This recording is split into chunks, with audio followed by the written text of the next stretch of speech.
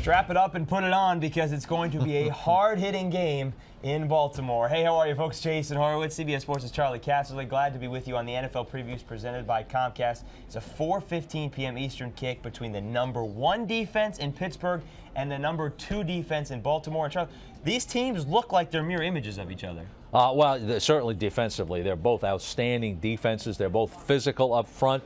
They both can stop the run. They both have excellent linebacker play. They've got pass rushers on both sides. Both have really good safeties, Ed Reed, Troy Polamalu.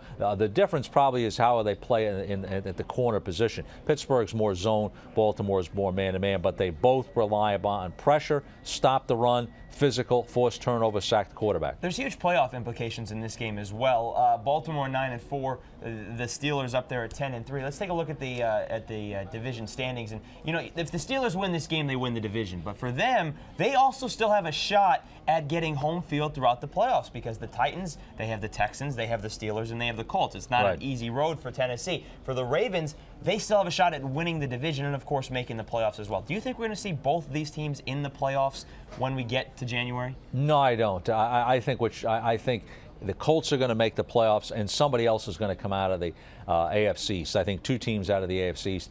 I think Baltimore is going to get a great shot, but I think they're going to fade a little bit here at the end. And they have to go to Dallas next week as well, but that's for next week's preview. So let's keep going with this one. Charlie, the question here is, you know, you saw the defensive numbers and the rankings for these two teams. So can either team even attempt to establish the run on the other? Well, I think attempt is a word that is very accurate here because Baltimore is going to attempt to run the ball. They have to do that. Their passing game is not good enough. Pittsburgh doesn't live and die by the run. Pittsburgh will get out of the running game a lot faster than Baltimore will. But at the end of the day, I don't think either team's going to have great success running the football. So that means it comes down to quarterback play and the offensive line and the combination of the two. Now, we've talked all year long that the Steelers have a hard time protecting Ben Roethlisberger. It is still a young offensive line with the Baltimore Ravens. Which combo would you take? Roethlisberger and the Steelers' offensive line or Flacco and his offensive line? I think I'm going to take Ben Roethlisberger because he's a lot better quarterback than Joe Flacco at this point in time. And I think everybody understands it. You know, you can see his stats here aren't great, but he can make more plays in the passing game because of his experience. He's also a very hard guy to sack. And I think at the tight end position, combined with the receiver position, I think the Steelers are a little bit ahead there as far as playmakers go. But Joe Flacco is better than the last time they played at Pittsburgh when, you know, Baltimore didn't embarrass themselves. They played very well, had a chance to win at the end of the game.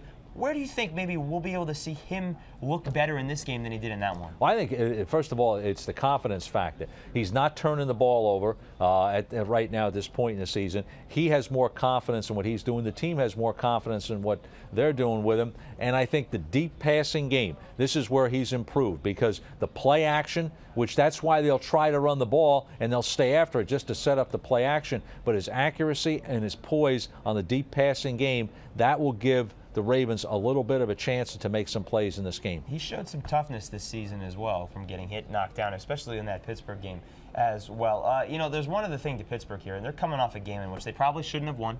They did win. We've seen that a couple of times this year. San Diego is a game where you ask yourself, how did they win that one? They won it 11-10. The Dallas game last week, same thing. Is that possibly something that starts to build, hey, we can win any game in any situation no matter what's left on the clock? Well, there's no question that that's a huge part, and it's called confidence, and it's called in the fourth quarter being able to have the confidence, even though you're behind or even especially on the road, to be able to come through in the clutch and win games like that. On the other hand, it shows you that they're a team that's certainly not unbeatable because when you play that many close games, that means you are vulnerable when you get into a game in the fourth quarter. Let's take a look at what AccuScore says about this game. 10,000 tests, 10,000 results, all mathematical. Who does the computer like to win? It's almost a toss-up, but hey, home field advantage is playing a role a little bit here. 53% of the time, the Ravens come out on top on the computer. Charlie, who do you like to win? I like Pittsburgh to win in this game for what we just talked about. They've been able to find ways to win close games.